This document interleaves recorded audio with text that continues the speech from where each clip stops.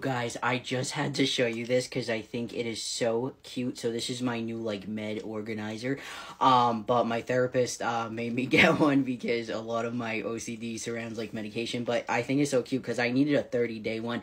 I don't like the weekly ones because if you buy it on a Thursday, you're SOL. You know what I mean?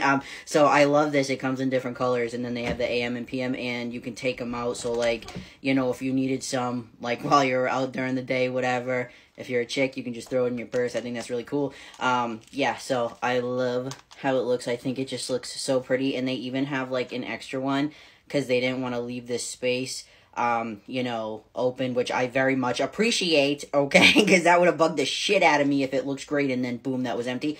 So I'm going to... It has a smiley face on it. I'm going to put my Tylenol in there. I take Tylenol a lot.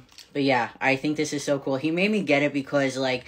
A lot of, like, I just have a lot of issues surrounding medication, like, and I would be curious, to see if anyone on my page that's been, like, in a behavioral school or a group home or prison, anything like that, a psych hospital for an extended period of time, if they have OCD surrounding medication. My poor husband, he has to check my meds every night before I take them.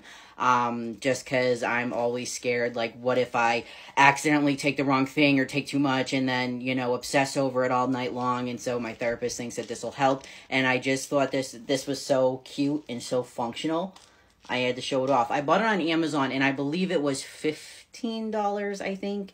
I hope I have that right.